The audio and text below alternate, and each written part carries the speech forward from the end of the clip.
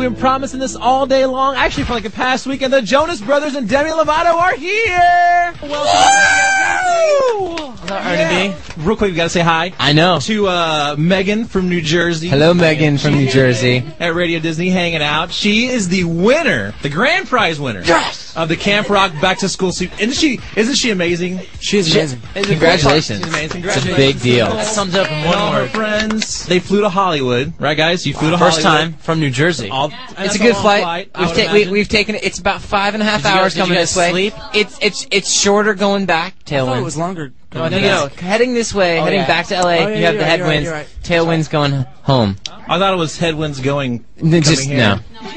There's It's wind. a sweater he's wearing. It's a smart sweater. There you go. Anyway, she's here to host this after-school special event with us. So congratulations to her from Disney Channel, Disney Online, and Radio Disney. And more with the Jonas Brothers happening next on your radio. Radio Disney, it's Ernie D here chilling with the Jonas Brothers and Demi Lovato. They are taking over. So guys, how have you been? Good. We just had an amazing vacation. You know, we got to hang out, got to play golf, and see friends and family. Sleep in. Went home to our place in Texas and just had some really nice time to kind of just be with some family and get refreshed and energized again. And Demi, how was your time? Well, Nick, my time was great. Glad to hear that, Demi.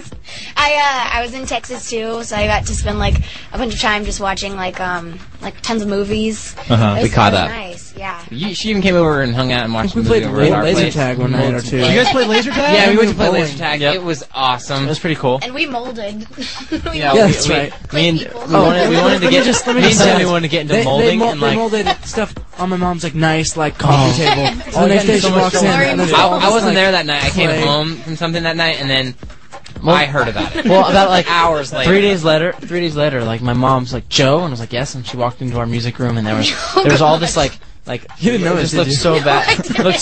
looked like somebody was just like poured milk all over my mom's furniture and left it there for a few days, and then she was like, what did you guys do? And I was like, oh. He's like Nick was playing guitar, and I said, Joe, this was all your fault.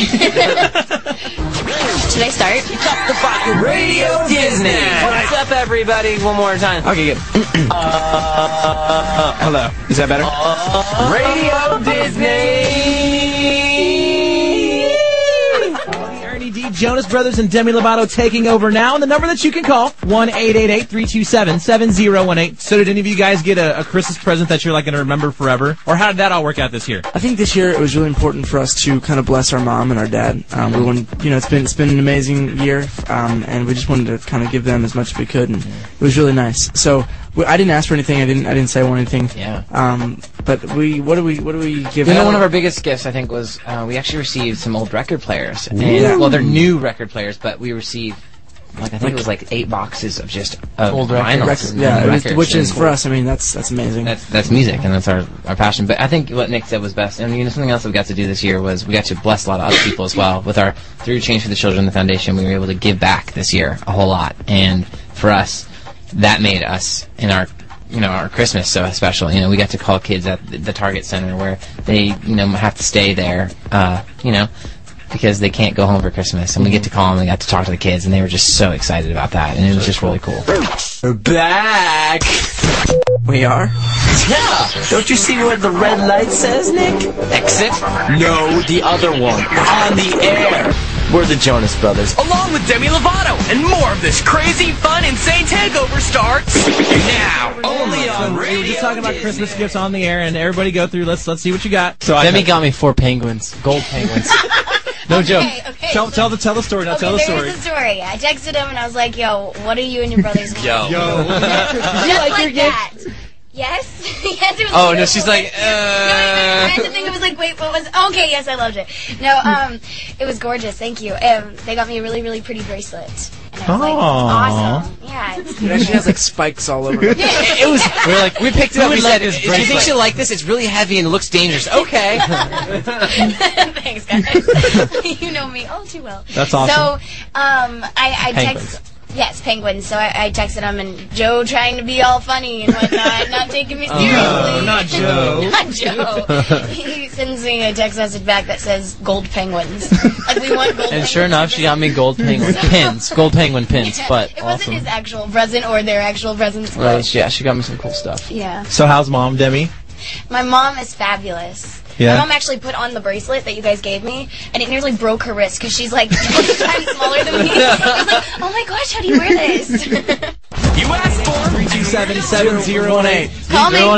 Yes. 7018. You know, I used to call- I gotta tell you a real quick story before you go to break. I used to call like every single time on the way home, and from New York City when I would do the Broadway shows, I'd call, and I never won. So, thanks a lot. Did you just go to break?